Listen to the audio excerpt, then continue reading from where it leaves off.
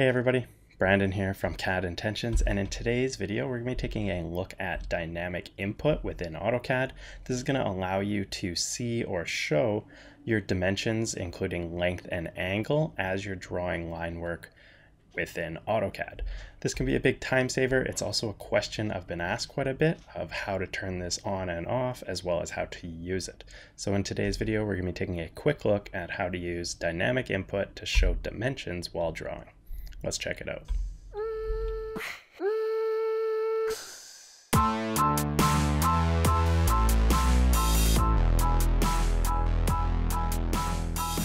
All right, so getting started, what is dynamic input? Dynamic input provides a kind of roving or moving command line or input interface for when you're drawing objects within AutoCAD. You can see an example of this. If I type in PL for property line, you can see the coordinates there are dynamically moving along with my cursor. I can also type in different coordinates into these boxes using tab to switch between them to choose my coordinates. So I've just entered in 120 and 120 by hitting tab to alternate between the two coordinate boxes. By hitting enter, it's going to start in a line from that coordinate. When you've started the line, the boxes you can see are now going to be polar relative coordinates or relative coordinates. So this is going to be, say, you can see the number there, around 200 from my starting point at an angle of 47. If I want it to be exactly that, I can type in 200, then hit tab to switch to the angle, and say we want to do it at 45 degrees, and hit enter. So now we've got a line at 200 units long at a 45 degree angle. And then from here, it's going to be relative again. So you could change it to, say, 250 units at a 0 degree angle and hit enter.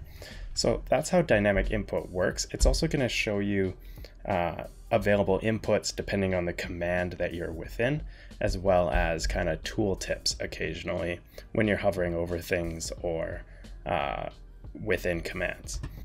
So as you can see from that quick demo, this could be a pretty useful tool to have turned on, especially when you're drawing things quickly or you know the various dimensions and angles of your objects. It's a quick way to rough in a sketch or a drawing, although at the same time, occasionally this can get in the way. It's something that I'll tend to turn off when I'm working with Civil 3D, just because I don't tend to draw lines like this and I don't want the cluttered inputs.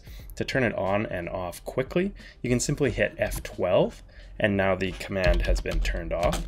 So I can draw my line and those dynamic boxes are not going to pop up. So if you're looking to remove them, simply hitting F12 or down here on the status bar, you can choose to click on and off dynamic input or hit F12. So that's the basics of dynamic input. If you guys would like to go into this further or try it out, I highly recommend it.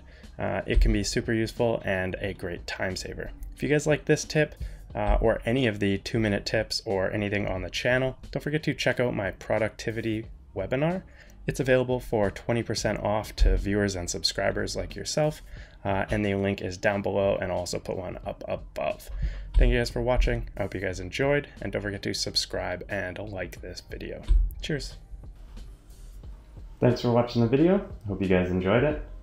Be sure to check out my last video right here, and don't forget to subscribe up here to make sure you're up to date and you see all my new videos.